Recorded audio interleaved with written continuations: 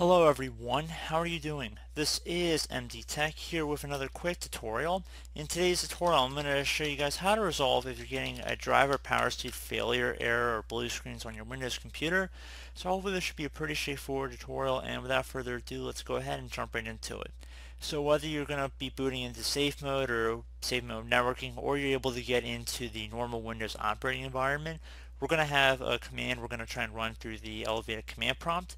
So in order to do that, we're going to go ahead and just start by opening up the start menu. Left click on the start button one time. Type in command prompt. Best match should come back with command prompt. Right click on that and then left click on run as administrator. If you receive a user account control prompt, you want to left click on yes.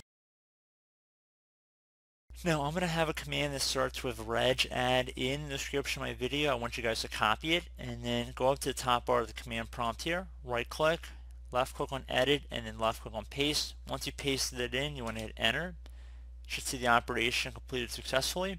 And now there's going to be a second command that's going to say net start, so MSIServer basically. So again, you can copy that on my description or type it in. This one isn't as long, so I'm going to copy and paste it like we did the first one. And I'm going to go up to the top bar of the command prompt, right click, left click edit, and left click on paste. You can see it on my screen right here before I run the command. I'm going to hit enter. Give it a moment here to start up. And once you're done with that, would suggest seeing if you've been able to resolve the problem. If you have any recently installed applications, I would consider uninstalling them and seeing if it resolves the problem, or at a minimum try reinstalling it. If you have any system restore points, feel free to just type in system restore into your start menu. Try and go back to a previous point in time. I noticed that can sometimes have some success. So definitely worth a shot.